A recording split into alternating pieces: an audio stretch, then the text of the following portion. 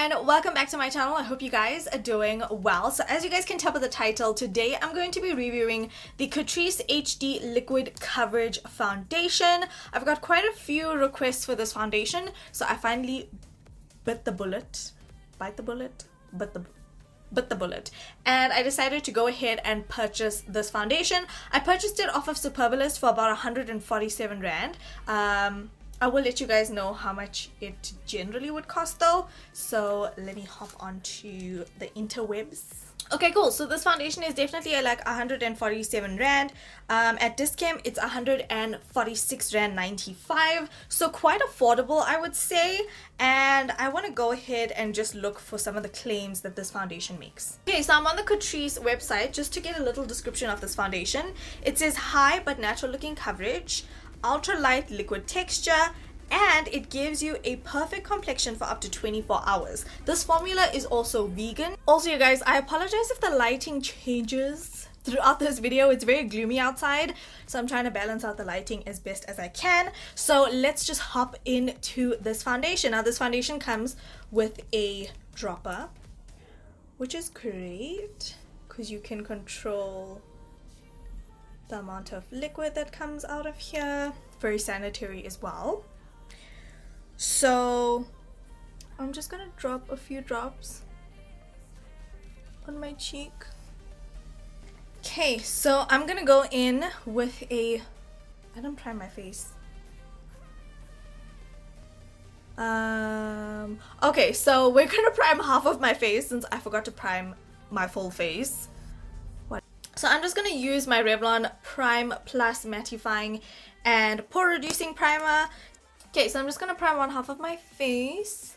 You guys can see this is a beautiful matte primer. And then I'm just going to go in with my flat top brush and just blend this foundation in.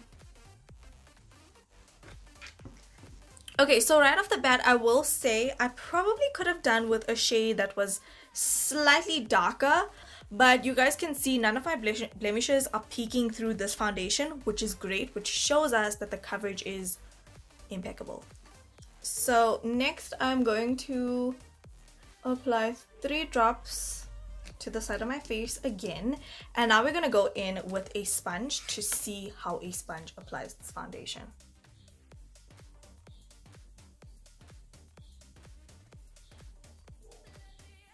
I don't know why, but for me, sponges are not my favorite because I feel like they suck up a lot of the product.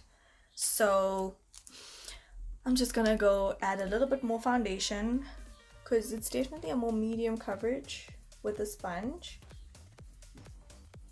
Definitely a lot better coverage with a brush as opposed to a sponge.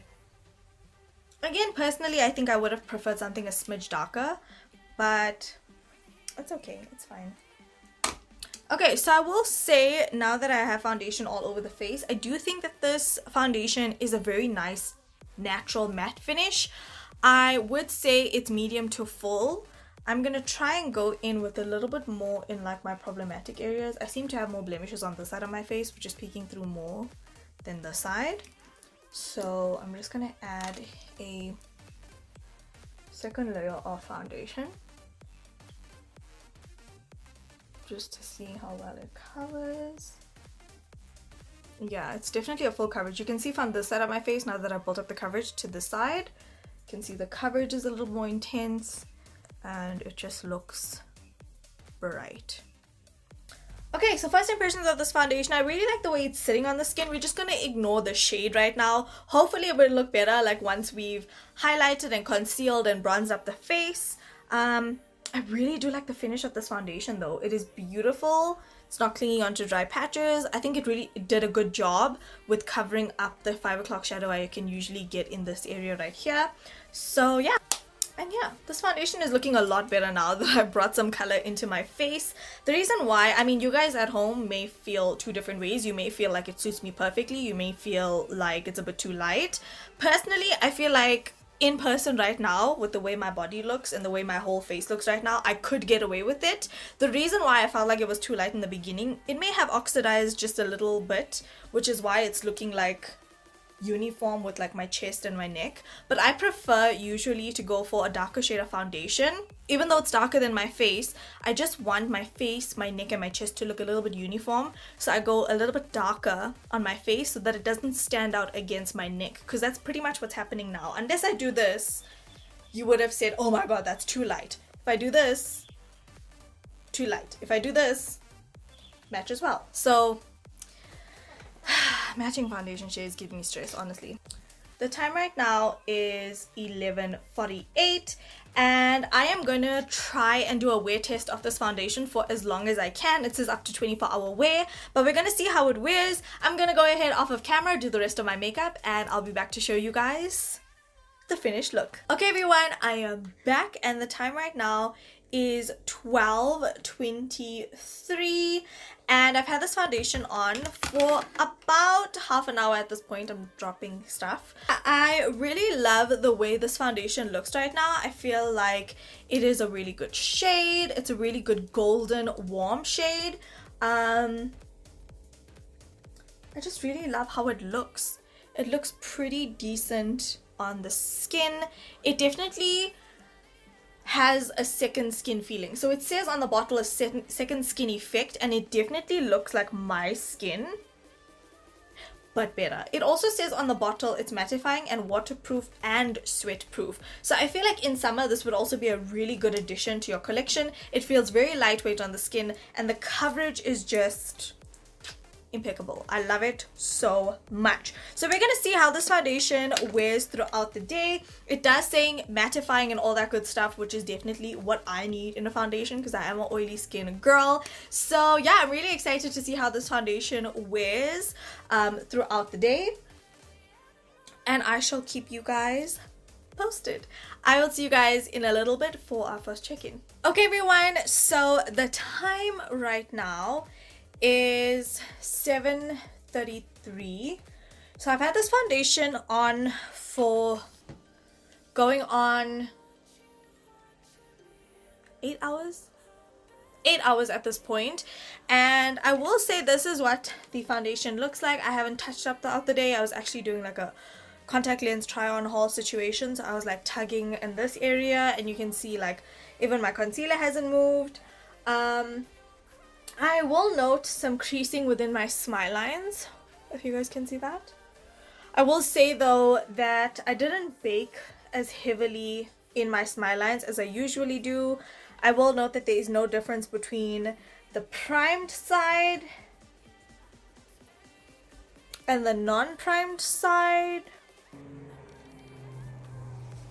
I have a little bit of a glow in the center of my forehead and the center of my face, but I will say it's just a slight glow.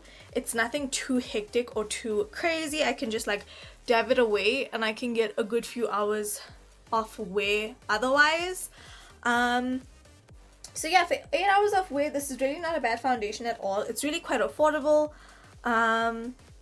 I would say the only problematic area for me has to definitely be my smile lines, but again, that's not something that's like a make or break for me because I just know I have to bake properly the next time.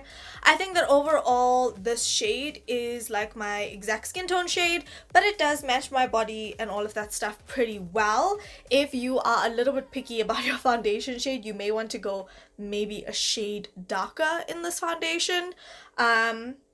But yeah, overall I think this is a good shade with bronzing and all of that stuff. I don't think it's a bad shade at all. I definitely would probably get a shade darker, especially for like summer, because we're going from spring into summer now, so I'm gonna be maybe getting a little bit more tan, so I would definitely maybe get a shade darker. Other than that, I think that this formula is actually really nice.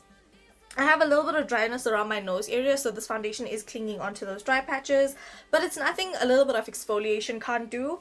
And yeah, I have to say I've seen quite a few reviews of this foundation and it definitely lives up to the hype. I mean, it lasts super long on the skin.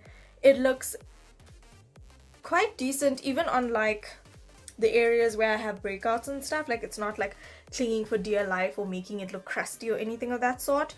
So yeah, that is it for my first impressions and review of this Catrice Liquid Coverage HD foundation. If you're looking for something that's skin-like, if you're looking for a Fenty or a Stay Naked Urban Decay dupe that is affordable, I mean, this is 147 rand. I highly recommend this. I think it is very well worth it for the price point.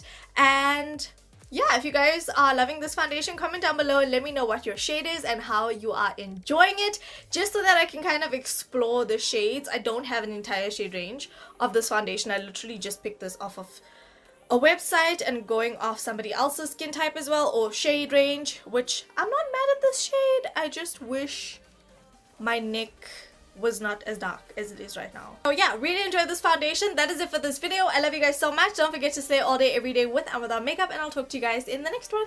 Bye bye.